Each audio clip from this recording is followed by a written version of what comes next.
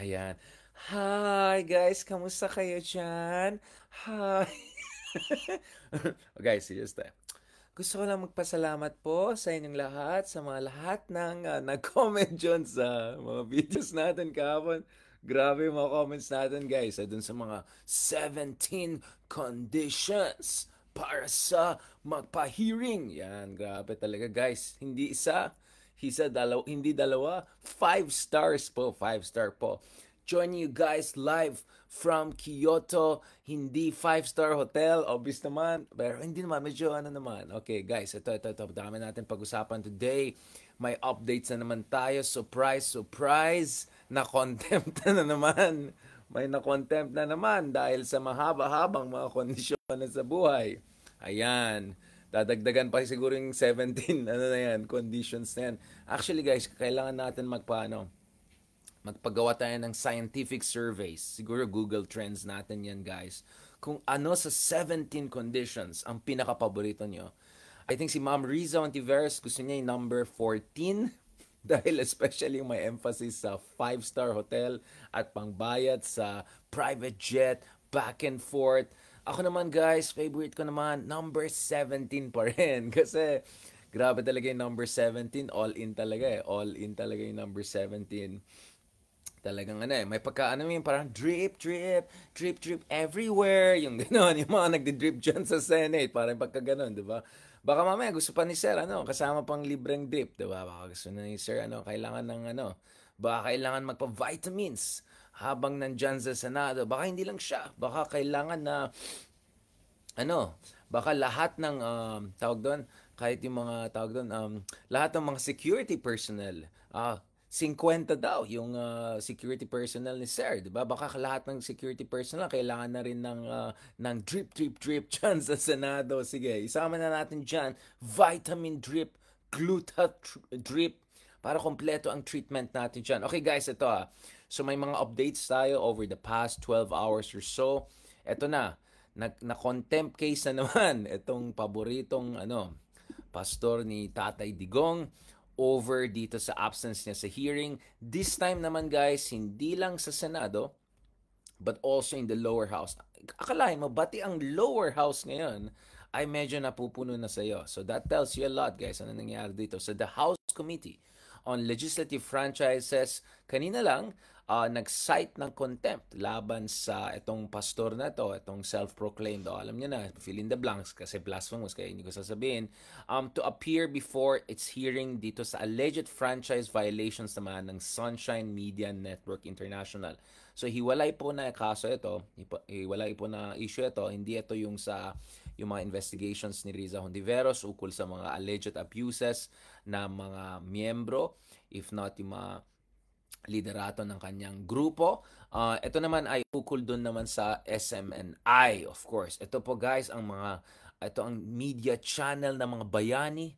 Ito yung mga minamahal na yung mga mahilig sa independent, verified news, doon sa mahilig sa world class, very world class, multi-awarded news channel yan. SMNI guys.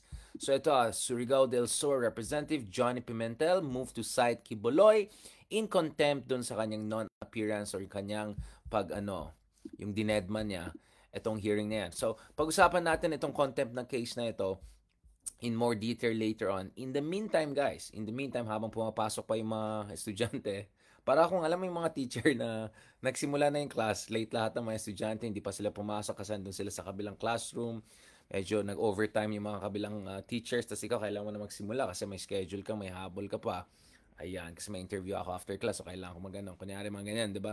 Nagsisimula ka, tapos nagsasalita ka, pumapasok na yung mga estudyante. Yan ang style natin ngayon. Guys, eto na. What is important here is hindi lang itong ginawa ng House Committee on Legislative Franchises.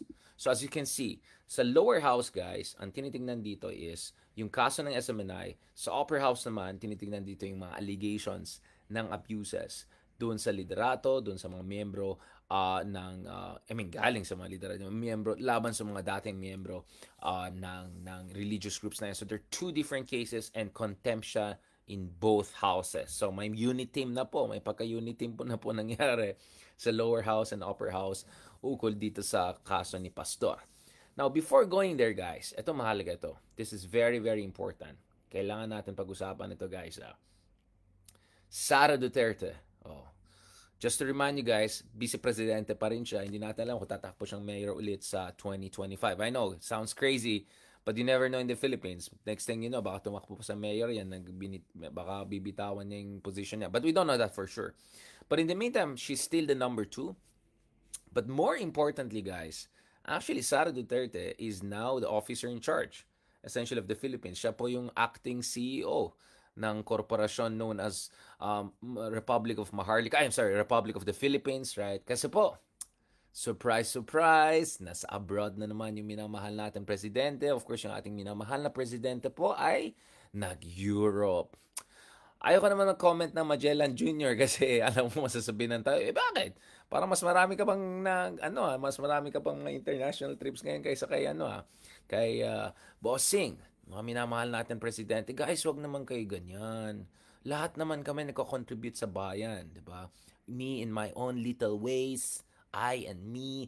Tapos si BBM naman is in his own ways, big ways, BBM ways. So alam niyo guys, of course, nasa Germany for a state visit. Ito si President Marcos Jr. State visit ito. No, big time ito guys, big time ito. And of course, Germany just overtook Japan to become the 3rd largest economy in the world. So malaking bagay ito. So hindi ito maliit na bansa. Ang Alemanya po ay 3rd largest economy in the world. Ang Alemanya po ay isang superpower pagdating sa manufacturing, isang superpower pagdating sa renewable energy, yung kanilang projects na Energiewende. And more importantly, of course, Germany, guys, is a huge source of defense cooperation for the Philippines throughout the years, but very quietly, because alam niyo naman, Germany, of course, all the legacy of World War II and etc. So Germany is actually quiet about this, but they have a lot to offer to the Philippines. We have a whole series of agreements with Germany throughout the years in terms of helping us to professionalize our armed forces, in terms of security sector reform, in terms of capacity building, and hopefully down the road we're going to move towards acquisition perhaps of more advanced weapon systems or advanced kind of training para naman mag next level yung ating kakayahan, kasi hindi naman pwede na umasa lang tayo sa Amerika, lalong-lalo na baka bumalik na si Trump soon. Sakit sa ulo na naman yan.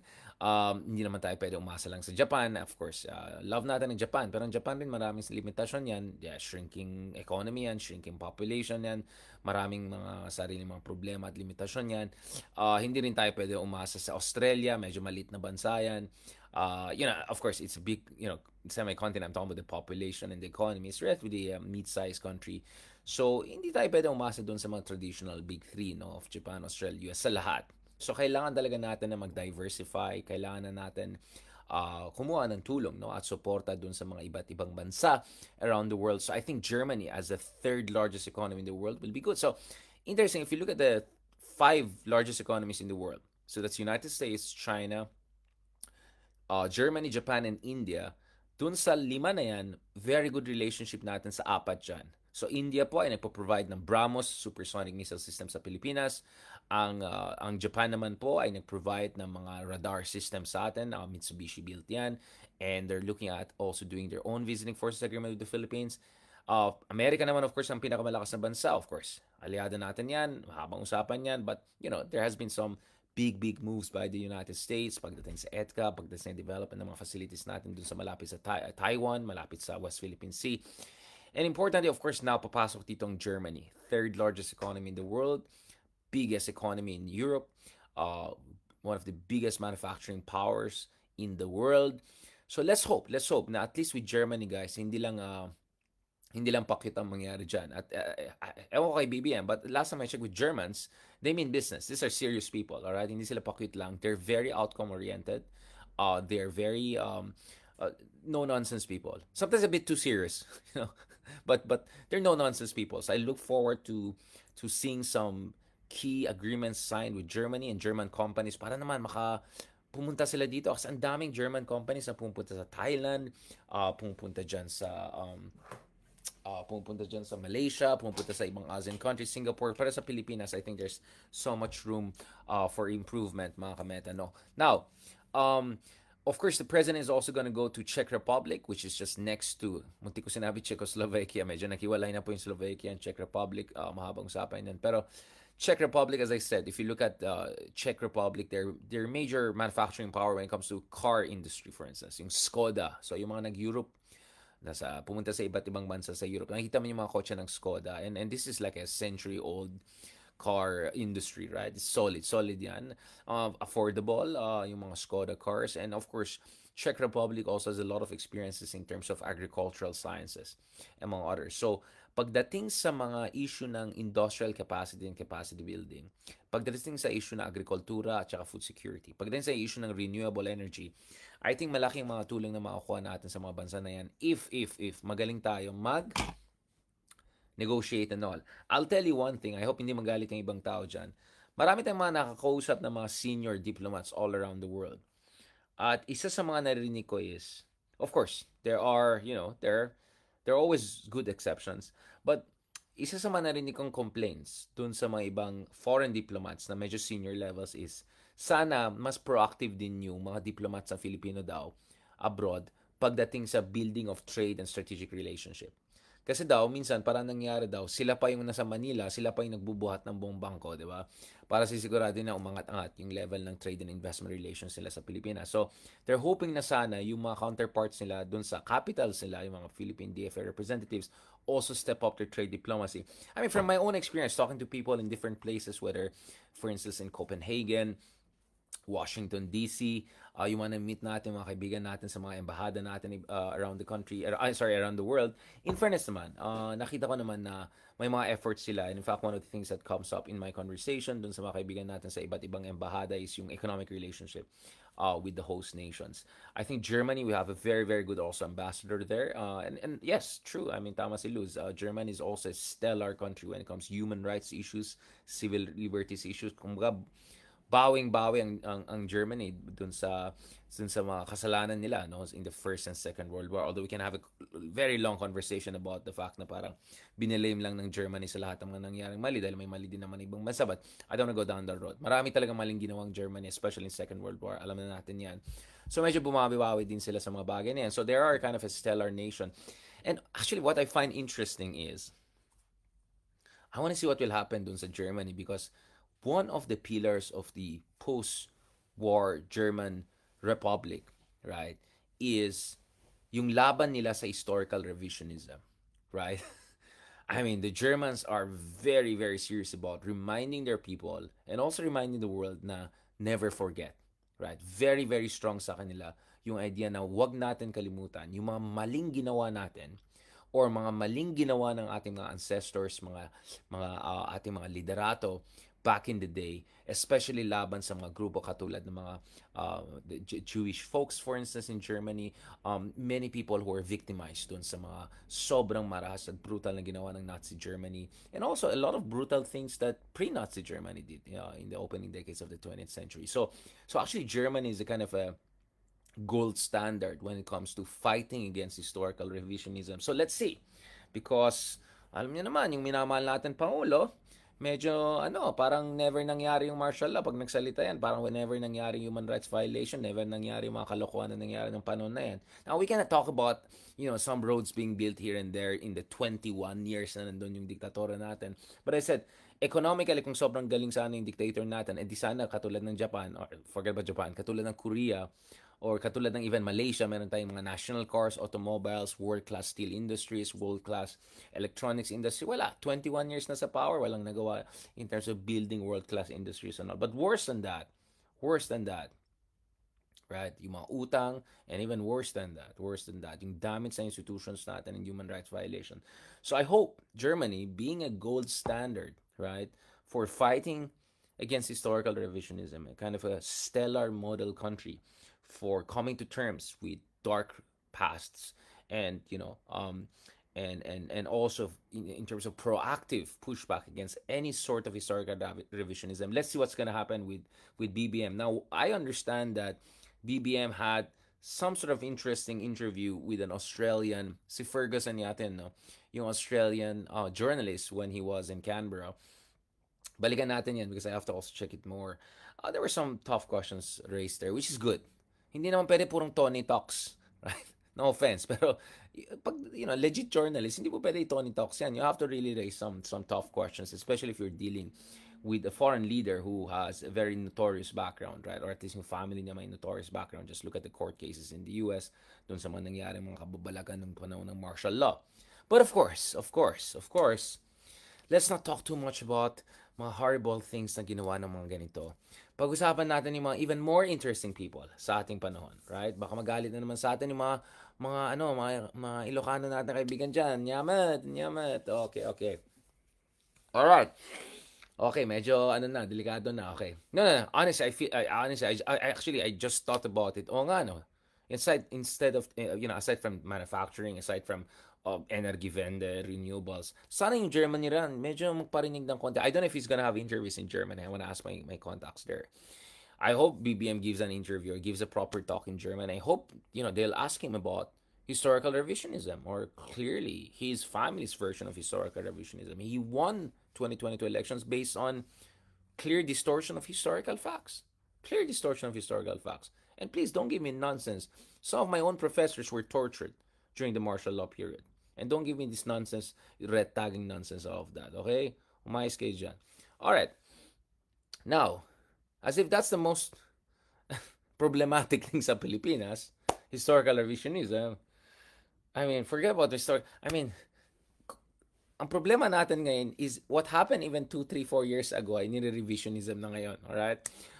And speaking of mga alternative universe, ayan, mga kabuduls. Kamusta naman dyan mga kabuduls natin, mga minamahal natin all around the world. Okay, ito na, pag-usapan natin guys, ito Alright, okay. Now, andyan na, medyo pumapasok na yung mga estudyante. Ang haba ng intro natin. Ganun ng mga teachers. Pag feeling namin hindi nakikinig yung klase or wala pa yung mga estudyante, pero kailangan ko mag-start. Magbigay tayo ng mahabang introduction. Let's set the predicate, as Ronald likes to say it. And then ngayon pag-usapan natin yung subject natin. The subject of the day, of course.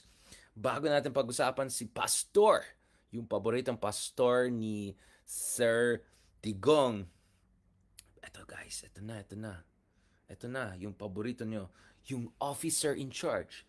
Yung ating acting president CEO. Ang ganda guys, yung entry pa lang parang parang Marvels. Mala Marvels. Ganda ng graphics Gusto ko ganun din yung meta natin. Oh, by the way guys, nag-launch na ako ng trailer ng YouTube natin. Finally, please, wag niyo i-bash. Please be nice. Hi guys, be nice. Alright, wag niyo i-bash yung trailer natin. Hindi naman siya pretentious masyado, sakto lang. Medyo nag-flex lang ako ng konti, pero with a good heart. Okay, ito. Guys, grabe, ito. Mga kababayan, ako po ay nakikiisa sa panawagan ng pagpapairal ng batas at katarungan sa hinaharap na isyu ni Pastor Apollo Quiboloy at ng Sunshine Media Network Incorporated. Sa mga ginagawang pagdinig ay tila pinatawan na ng guilty verdict si Pastor Quiboloy kahit na nakabatay lamang ang pagdinig na ito sa mga paratang ng mga testigo na nagkukubli ng kanilang katauhan at hindi mapatunayan ang kredibilidad. Marami sa atin ang naniniwala na ang dinaranas ngayon ni Pastor Quiboloy ay isang pandarahas at hindi patas. Bukod sa hearing na walang pinatutunguhan, ay kabilang rin dito ang indefinite suspension ng broadcasting network na SMNI na isang issue ng media freedom. Hindi biro ang mga pangyayari at paratang na ganito. Nararapat lamang na mabigyan ng patas na laban at sa tamang korte. Ika nga sa Mateo chapter 5 verses 11 to 12. Pinagpala ang mga nilalait at inuusig ng mga tao at pinaparatangan ng lahat ng uri ng kasamaan na pawang kasinungalingan ng dahil sa akin. Magsaya kayo at maggalak sapagkat malaki ang inyong gantimpala sa langit. Alalahanin ninyong inuusig din ang mga propetang nauna sa inyo. Sana po ay maging gabay natin ang mga bersikulong ito patungo sa kaginawaan at mabigyan tayo ng tibay ng loob sa pagharap sa mga pagsubok, pagtitiis at pag-uusig ngayon. Lagi po tayong manalangin para sa hustisya at katotohanan. Justice and the truth cannot be achieved in trial by publicity, but by a day in court. Shukran. Silence lang tayo, guys, kasi kailangan natin i-absorb to, okay? Wait. Let's just absorb this, okay? Let's talk about justice. Let's talk about truth. All right? Let's talk about due process. Woo! Medyo, medyo na-overwhelm ako dyan. Maraming mga pwedeng pag-usapan dyan. I mean, for the Duterte to talk about due process, right? For the Duterte to talk about, not trial by publicity, hindi mahakaka lang, hindi pwede humusga. I find that very, very interesting, But I mean, I love it when people, try to draw wisdom from and spiritual advice from the Bible. But at the same time, there's no but. My point is, I hope we also look at the proper verses in the Bible. No, marami tayong mga proper verses na pwedeng pag-usapan, of course, including, 'di ba? Alam niyo na yung mga verses na pwede natin pag-usapan dito, 'di ba? Pag-usapan ba natin yung Sermon on the Mount, guys, yung Matthew, okay, alam niyo na, guys, okay, beware of false prophets who come to you in sheep's clothing but inwardly are ravenous wolves. You'll know them by their fruits. Are grapes gathered from thorns or figs from thistles? Okay. I'm just saying, marami tayong pwede pag-usapan dyan. But, unahin muna natin. I find the first part very, very interesting. Pero ang ganda ng, ganda ng sound system talaga, Mga kababayan, Ganito. Ako po ay nakikiisa sa panawagan ng pagpapairal ng batas Ay, wait at lang. katarungan sa hinaharap na isyu ni Pastor Apollo Quiboloy. Okay, marami tayong mapag-usapan, mga kameta dito. Okay. I mean, ulitin nga natin. Wait lang. Medyo may preponderance of my thought process dito. Kaya medyo uminit ako. Nakita niyo, nag-blush ako Nag-blush tayo. Diba, sa ating mga minamahal na mga Parang ganda ng opening talaga, no? Ito po yung statement officially. Ito po yung statement. Basahin po natin. Okay.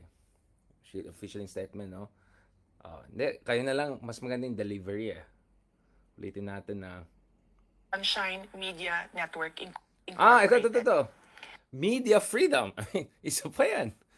For Duterte to talk about media freedom is quite rich also, considering what happened with ABS-CBN and a number of others. Of course, parati sabihin nila, it's a different case. Parati na sabihin nila, but I'm just saying, it's very important before we talk about certain values, we also make sure that meron tayong moral ascendancy, and at the same time, may konting self-awareness when we talk about this.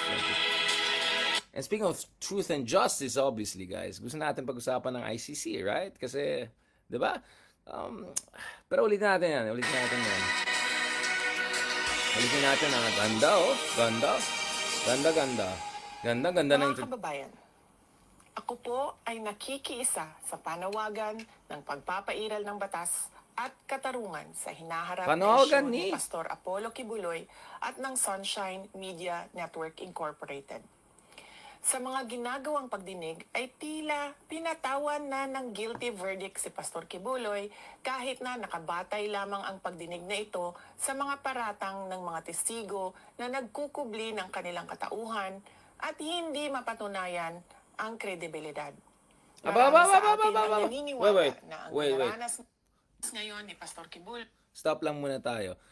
Speaking of witnesses with credibility, guys, naalala niyo yung mga witnesses na ginather nila nung panahon na nasa puwersa sila laban kay Senator Leila de Lima? Or of course, if you don't want to believe that, of course, think about all of the other people, mga witnesses.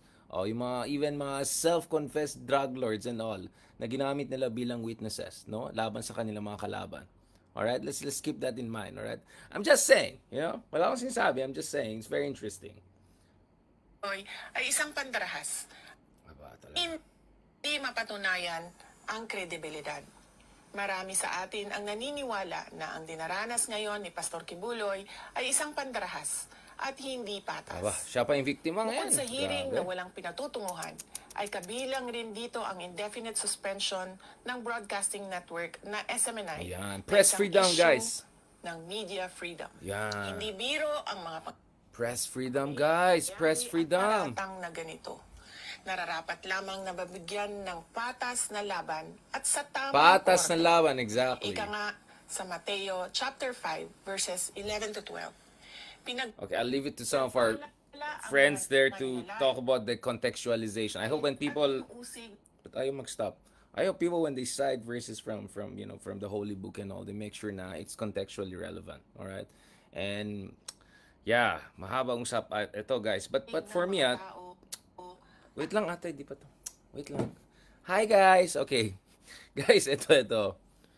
For me, big deal pa rin yan na especially now na officer in charge sa Pilipinas, itong vice president natin, especially now nasa abroad si BBM, magkaroon ng ganitong intervention sa Sara Duterte. I think the timing of the intervention right now is quite important. And the fact na hinintay niya na umabot sa ganitong situation. Meaning, malabo na ang pangalan niya? Robin Hood, yan. Si Robin Hood Padilla. Okay. Trip. Okay, yung mga, ito. Malabo na si Robin Hood Padilla makahanap ng, sapat na boto. Malabo yung mga arguments na ginamit nila. Obviously, there's always a Supreme Court route. But I'm not sure if it's gonna work or whether that's the best way forward. Because as we speak, guys, the DOJ, the FBI, the Senate, the lower house, all of them are moving in a certain direction na obviously hindi tugma dun sa, hindi lang yung mga preference, actually expectations. I mean, you can see na medyo shock sila na umabot sa ganito yung situation ni Pastor, di ba? Na talagang the walls are closing in on him. And speaking of which, di ba? Sabi ko nga kanina, eto na, may contempt case na rin even in the lower house.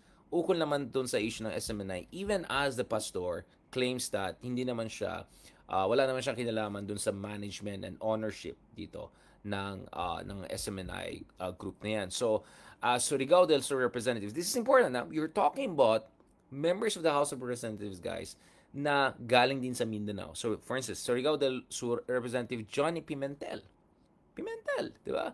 Ito yung sinabi niya. The fact that he has not been appearing in these hearings, in this committee, just shows that he has no respect for this committee. It just shows that he acts with impunity. He takes his hearing for granted.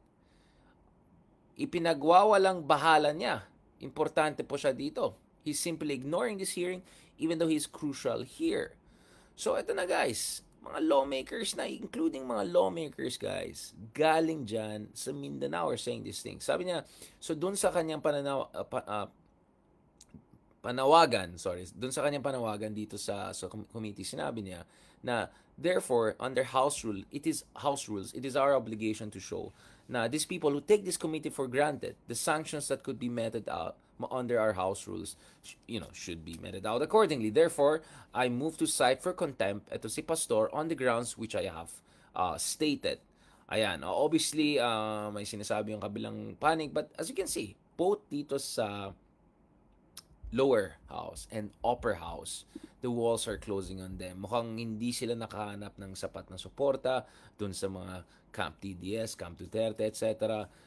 So this is quite interesting to see where things are going. But having said that, I don't want to say someone is dragging his feet on this issue, but no. But anyway, guys, so at the same time, since remember guys, dapat deadline kahapon pa etong mga boto na dapat nag-blush na. Ba't ang red na ako? Etong mga boto na so Monday was the deadline for Robin Hood Padilla to come up with sufficient votes to block itong move for issuance of warrant of arrest by the Senate. Having said that, it looks like the Senate president right now is hedging, if I can put it that way. As you know, of course, dun sa isang RRM and RRL and RNR episode natin with Ronald Llamas, we also discussed touched a little bit on the Senate coup situations, because actually the position of Senator Zubiri as we speak is not solid, to put it mildly, and there have been push for people like Jingo Estrada to replace him.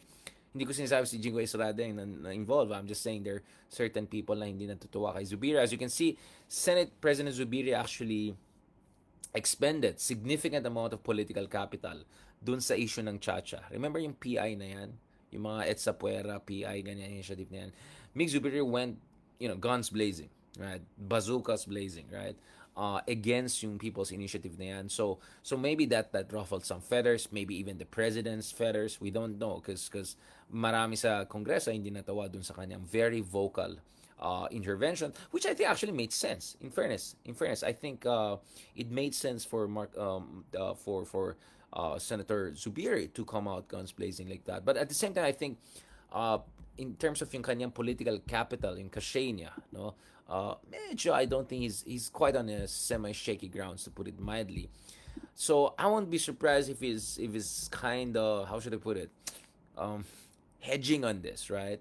So sabi niya, so ito, Senate President Juan Miguel Zubiri, sinabi niya na kailangan na magpakita ng show cause order uh, before he would sign a contempt order against si Quiboloy. So ito yung sinabi niya sa isang reporters. He explained he would discuss the matter with Senate Committee on Women, Children, Family Relations, and Gender Equality Chairperson, i.e. Riza Ontiveros, as this process was consistent with the Supreme Court decision on the petition filed by former Presidential Economic Advisor Michael Young and Farmali. Bumalik na yung Farmali issue, guys. By the way, kamusta ang Farmali? Biglang parang nakalimutan natin yung Farmali issue na yan. Talagang Pilipinas talaga. Ito guys, Zubiri told, kasi naglabas na ng ruling yung Supreme Court sa Farmali. Remember the Farmali issue about the indirect contempt? So, under the ruling of the Supreme Court, we must exhaust all legal avenues. In other words, due process. Ito na naman tayo eh.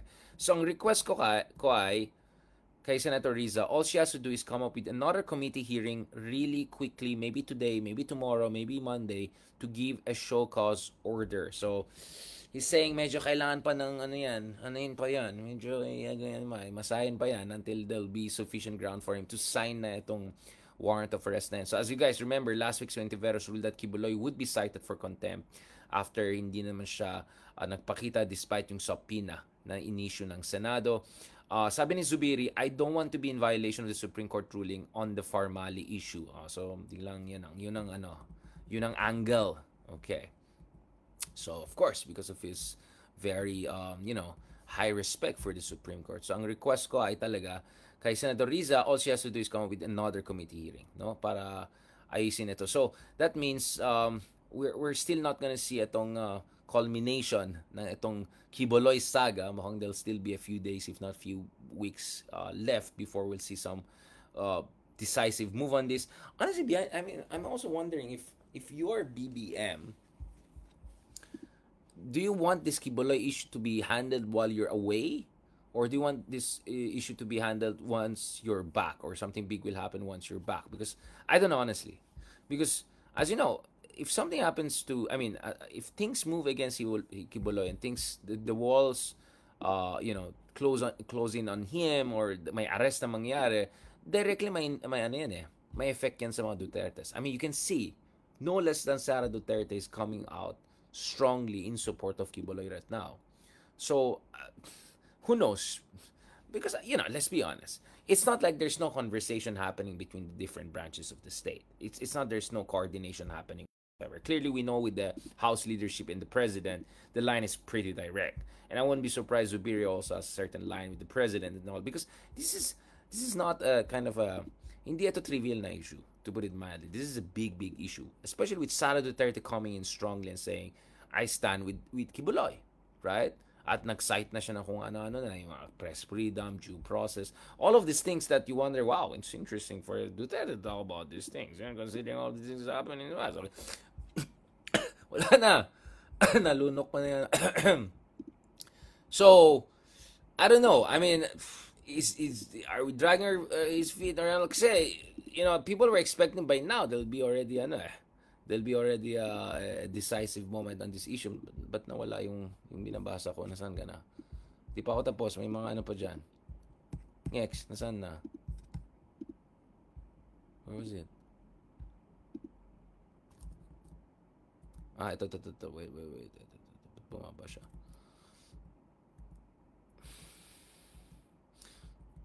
Ito yung quote niya. Okay, so I don't want to be in violation of the Supreme Court ruling Farmali issue. Of course, tanong ko, kamusta naman po yung Farmali? Ano pong nangyari dun sa Farmali after all of those hearings and everything that happened in the Senate? Diba? So anyway, sabi niya, dapat kailangan ng magpakita ng show cause order si Ma'am Riza at hindi pa rin satisfactory yung explanation, sagot, at ayaw talaga pumunta dito. Then it's ministerial on the part of Senate to release a warrant of arrest. Oh, see, it's important. He said it's ministerial on the part of the Senate to release a warrant of arrest, meaning may pagka wala akong kinalaman dyan. I'm just gonna follow what is my mandate and what are my obligations. And I think the choice of words is also important here, right? Ministerial on the part of the Senate. Okay? As we discussed under Section 11 of the Rules of Procedures Governing Inquiries in Aid of Legislation, Padilla had until Monday to come up with his counter-explanation and all. Rizon Tiveros kahapon said, let's hear it, let's see what's gonna happen. But honestly guys, ang mas interesado akong isa pang potential hearing is, ito yata, mukhang Nancy Binay wants, Senator Nancy Binay wants a hearing dito sa yung mga nagpapagluta sa loob ng Senado. Alright, let's see kung anong mangyari dyan. So, mukhang, ito, base dito sa report natin sa Politico, ito, gluta po more. Ito, Senator Nancy Binay filed the resolution na potentially magkaroon ng hearing dito sa issue ng yung mga drip sessions dyan sa loob ng Senado. So I want to see also what's gonna happen on that front. But having said that, I hope naman we'll also hear from, kaya nga gusto ko yung intervention ni Rizon Tiveros kahapon diba? Maganda yung intervention niya na she said something along the lines na, you know, Women's Day, the other week. At pinaparatangan ng lahat. Wait. Women's Day the other week, diba? Ito. Labas natin to kay Riza. Na yung mga women empowerment, mga ganyan. Sana naman, magsalita kayo ngayon. Kasi ito na yung panahon na magpakita kayo talaga kayo. Kasi madali mag-lip service Diba? Kaya nga lip service lang talaga. Ang kailangan talaga dito, magpakita kayo ng conviction sa buhay. Diba? When tough decisions come, saan ka tataya? Diba? Dun sa pa-safe, dun sa So let's see. So ito Not bend its rules and procedures for you, Pastor Quiboloy. Yan. Even if you are, as you say, a self-appointed son of God, hindi kami para utusan mo. You will not mock the system of checks and balances during our watch. And this is not up for debate. Imbes na pinanindigan sana ni Quiboloy ang pag-astang hambog, nagpakita na lang sana siya sa Senado at nagbigay ng statement on record ukol sa mga bintang laban sa kanya. Napakarami na niyang sinayang na oras at pagkakataon. Tungkol naman sa pirmahan para i-block ang contempt order laban kay Quiboloy, ang huli nating balita ay 4 pa rin sila. At ang masasabi ko naman dyan ay Happy International Women's Month pa rin sa aking mga colleagues. Yan. Of course, I Yan. Gusto ko yan. The Senate will not bend its Gusto ko yan. rules. Medyo nagparinig. Kailangan ng ganun, guys. Kailangan ganun. Magsalita naman yung mga ibang senador, especially yung mga senadora natin na kababaihan, na nag-claim ng ganyan. Magsalita na kayo. Hindi pwedeng hindi lang kayo mag-vote in favor of this or that. You have to come out and make your stance clear to the public and all of that. Ay, hindi ko na alam kay Raffy Tulfo kung may sinabi siya and all. Pero at least yung mga sa mga babae na Lang sana siya sa Senado at nagbigay ng statement on record ukol sa mga bintang laban sa kanya. Napakarami na niyang sinayang na oras at pagkakataon. Pero gusto pa niya unlimited time, di ba, dun sa hearing niya. Tungkol naman sa pirmahan para i-block ang contempt order laban kay Quiboloy, ang huli nating balita ay 4 pa rin sila. At ang masasabi ko naman dyan ay Happy International Women's Month pa rin sa aking mga colleagues. Ayan. Of course, I respect the prerogatives of my fellow senators. Pero may kaunting oras pa naman para ma-review nila ang mga testimonya ng mga witnesses sa ating mga hearings, lalo na ang mga kababaihan. Siyempre, hopeful pa rin ako na maitataguyod natin ang mga prinsipyo ng transparency, accountability, at The Senate will not Yan guys. Pero guys, sabi nga ni hi guys, gusto rin natin ng press freedom, due process, truth, yan, mga ganon. So, saan tayo? Hindi, yun nga eh. Ano kayang sasabihin ni Madam? Bakit? Boba ba tayo? Gano'n naman siguro yung isa. Bakit? You don't do that to your friends. Ganon, yan guys. Okay, guys. Mga kabudols. Kamusta na kayo dyan? Okay. Kailangan natin nang tapusin ito, guys, kasi kailangan ko mag-update. Kailangan ko mag-follow up doon naman sa latest vlogs ni Bulljack TV. I'm wondering what are they saying on the other side. My goodness, sa sobrang busy natin, hindi na-check yung mga banat ng mga kaibigan natin dyan on the other side of the universe. Hindi fence ibang universe kasi yung mga iba dyan di ba? So, medyo, pansin nyo di ba? Medyo pula na yata. Hindi natin alam bakit. Ako naging kulay BBM na tayo. Naging pula na. Baka ma-rectag tayo dyan. Nagba-blush na tayo. Pero guys, to be honest, actually, I like na Senator Rizal Tiveros is kind of stepping it up. Kasi, yun nga, magparinig ka na. Medyo yung magsalita naman kayo dyan. Lalo yung ibang senador dyan na sinasabi nila sila yung lumalaban para sa masa, para sa mga taong bayan. And then, of course, what? When things go hard, i-question mo yung credibility ng mga biktima dahil hindi sila malakas na tao, hindi sila importanteng tao, hindi sila mapuwersang tao, hindi sila nagbigay ng helicopter sa'yo, hindi sila kaibigan mo, hindi sila nagbigay ng mga, diba? Yan ang problema talaga. Yan ang talagang problema sa atin, guys. So, wag natin kalimutan, guys, yung Sermon on the Mount, no? Basahin din po natin yung Biblia natin, especially Matthew. Alam niyo na, yung mga Jesus warned his followers on false prophets. So, next time, pag-usapan siguro natin na yan. Pero sana naman, guys, yung mga iba nagsasite ng, bago ka mag-cite ng mga verse sa Biblia, make sure the context is relevant, alright, and appropriate, alright? Okay, this is very, very important, alright? Okay, thank you very much, guys. Again, it's quite rich for some people to talk about due process and press freedom concerning their track record or their father's track record not long ago. But let's not forget, this is just a hearing, all right? This is not a kind of a final, judicial body that will decide, on the guilty verdict. Pero interesado din ako malalaman ko yung kung ano yung details also dun sa California court which called for the opening of the seal, no? Dun para magkaroon tayo ng clarity dun sa details ng alleged crimes ng taong ito, no? So anyway, ganun naman. Sila na naman ang biktima. Ganun naman sa Pilipinas. Kung sino wala. Sila naman ang biktima. Ganun naman talaga. Basta kung ikaw ay hindi importanteng tao, hindi kayo mayaman, hindi kayo kaibigan ng dating presidente, ganun, wala. So, lang. Drip lang, guys. Drip everywhere. Ayan. Okay, guys. Wala, kanina pumunta tayo dun sa isang shop na malagay rub. Yung mga, dyan, yung mga, yan tuloy naalala natin itong drip. So, mag-update din tayo dyan, guys. Baka naman magkaroon ng Committee on Ethics hearing din sa mga gluta pa more. Pa-victim pa more. Yung iba dyan, pa-victim pa more. Sorry na, siya pang victim. Okay. Thank you guys for tuning in. Medyo humabol lang yung mga ibang estudyante natin. Mukhang nasa kabilang channel kayo. Nasa kabilang classroom kayo kanina. So, hinintay namin kayo. Medyo 30 minutes pa yung build-up natin hanggang napunta natin. Ito, napakagandang intervention, guys. Napakagandang intervention kasi pa lang.